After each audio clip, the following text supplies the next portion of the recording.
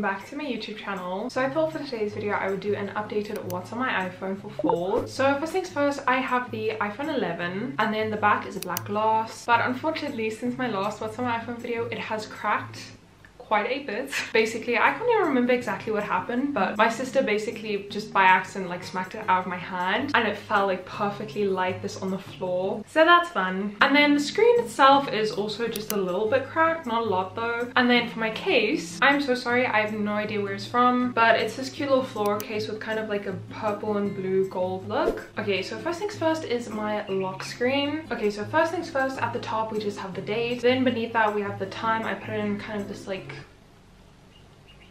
I don't even know what this font is called, to be honest. Then below that, I just have this little widget from an app called Flourish or something like that, I think. That every day it just sends me a bunch of different affirmations. And then next to that, we have the weather and the likeliness of rain. And then for the wallpaper I have currently, it's just this picture of the sky surrounded by like a couple of trees. I found this picture off of Pinterest. Next, moving on to my home screen. As you can probably tell, all of the apps are customized. So if you want to see one of my more regular what's on my iPhone videos, I will link a playlist in the description. But first of all, I have 3 widgets. The one on the top is a small size widget and it's a picture of Rory Gilmore. The second one is a medium sized widget that just shows my phone battery percentage and then any other devices that are connected to my phone. Then the one at the bottom is just a picture of someone reading a book outside during fall. And then for the actual apps, at the top here you can see I have a folder which has most of my apps in, and I'll go through that last because I feel like it's kind of boring because all of the apps look exactly the same. But all of the apps that are on my home screen right now are either apps that I use really often or stuff that I really need to start using often. So first we just have the camera app, Google Chrome, which I used to use really often, but recently I don't use it that much anymore, or at least on my phone. Next to that we have photos, but I forgot to add the S on photos, so it's just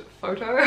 Then below that is Goodreads. Next to that we have phonto, which is one of the apps that I use to make my thumbnails. Another one is MOLDIV, but it's not here right now. I should add it to my home screen because those are the 2 apps I use the most for thumbnails. Then below that we have YouTube Studio, which is one of the apps that you can use when you're a YouTuber to check your analytics, your comments, your monetization. And then next to that we have YouTube. Then in the little bottom bar we have Apple Music. Personally for music I use Apple Music and I get bullied for it so often. Like guys, it's not that deep. I do also have Spotify since a lot of my friends have Spotify, and I don't know, it's just convenient to also have, so you can follow me on both of those. Link will be in the description. And then next to that we have Pinterest. I think I got Pinterest like a week or 2 ago and I'm so happy I did. Tell me why it has made my life so much easier.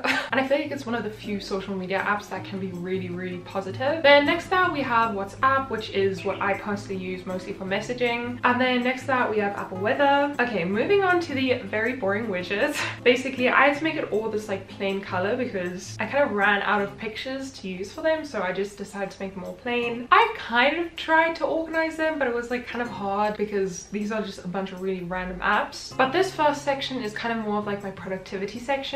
So first we have Duolingo, because at the moment I'm learning Dutch, Notes, Reminders, Apple Mail, Notion, which I have not been using Notion a lot recently, not gonna lie. Then I have Calculator, Calendar, Fitness. Fitness isn't really productivity, but I didn't know where else to put it, so. And then next to that we have the app to learn how to drive in South Africa. Oh my gosh, this scares me so much. Technically I'm only gonna have to start needing to use this when I turn 17, and like I haven't even turned 16 yet, but I have such a bad memory. So I feel like starting to memorize stuff now is like a really good idea. Moving on to the next folder, we have all of my Google apps, which as you can see, not a lot. First we just have Google Photos, which I would highly recommend. Oh my gosh, I can't remember the last time my phone said like my photos were full, because all of them just get put onto Google Photos and it takes up so much less space. Then next to that we have Google Maps, Gmail, which I mostly just use for like business, I guess. Moving on, the next page is like entertainment, like mainly games. Personally, I actually don't play games on my phone that often because I usually go through a phase where I'll be addicted to a game for like a week or 2 and then I get over it. So first we have Heyday, which is my current obsession. I think my Heyday farm name is just like Minamoo's farm or something like that, so you can go friend me. And then next to that we have Minecraft, Skin Seed, which isn't really a game, but it's to make skins for Minecraft, so I just put it here. Cooking Fever, Sticker Maker, which is also not really a game, but I didn't know where else to put it.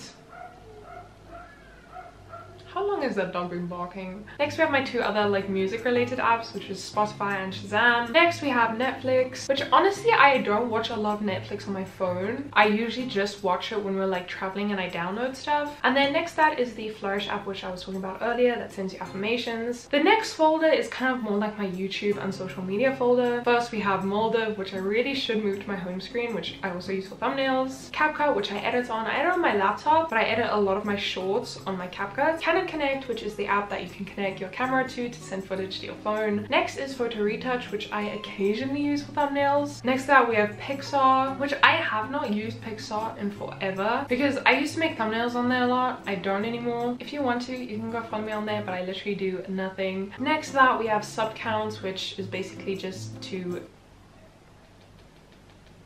Why doesn't it want to open? It's basically just to check your sub counts. Below that we have V612, which is kind of like my replacement for Snapchat because my parents are kind of strict about social media and stuff. The only social media I'm allowed to have is Pinterest and YouTube, and then I do also have an Instagram, but that's on my mom's phone. You can go follow me on Instagram, by the way, the link is in the description. But yeah, so this is kind of like a replacement for Snapchat, but it's not a social media. You can only use the filters. Next we have Lockets, which is an app where basically you can add a widget to your home screen and then you and your friend can like send pictures to each other. Next to that we have AccuWeather, which is a weather app. Moving on, this is kind of more of like my Apple app, so I don't use that often. First we have Messages, Settings, Phone, Safari, Find My, Clock, FaceTime, App Store, and Widgetsmith. Widgetsmith is what I use to add the widgets to my home screen. And that is it for what is on my iPhone. Thank you guys so much for watching. If you enjoyed this video, please like, comment, share, and subscribe. Comment the falling leaf emoji if you stayed all the way to the end, and I'll see you guys in the next video.